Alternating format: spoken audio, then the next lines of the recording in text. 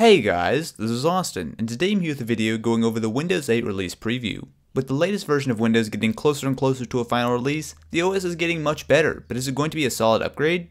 If you tried the consumer preview a few months ago, you'll see that much of Windows 8 is the same. The Metro UI is very much still here and basically unchanged, which means that you'll have an interface which works very well for tablets and touchscreens, surprisingly good on a laptop with a multi-touch trackpad, and a bit awkwardly with just a mouse and keyboard.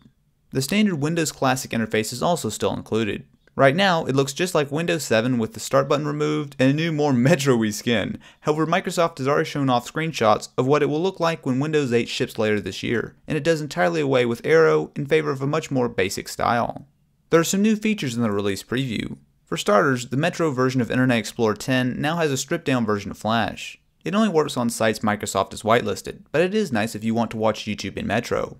Full Flash is still available in the classic version of IE10 and in standard browsers. There are also some new Metro apps, such as the Bing News app. It works similarly to Flipboard, with a variety of stories that expand out into full screen mode when viewing them. There's also a new Wikipedia app that allows you to view everything in a very nice Metro interface. Something that continuously impresses me is just how great Metro apps can look, especially when you consider that these apps are designed with everything from a tablet to a desktop in mind.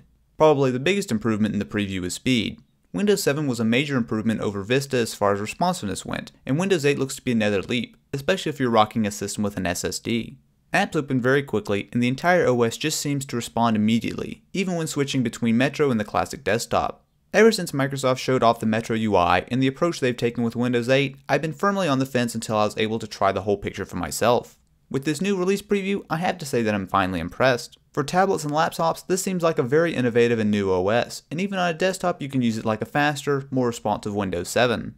Microsoft is still promising more new features and surprises between now and the release, likely in October, but in the meantime you can feel free to download the release preview for yourself and give it a shot. You might just be surprised. If you enjoyed this video, definitely be sure to leave it a thumbs up, and if you're interested in more videos like this, be sure to subscribe.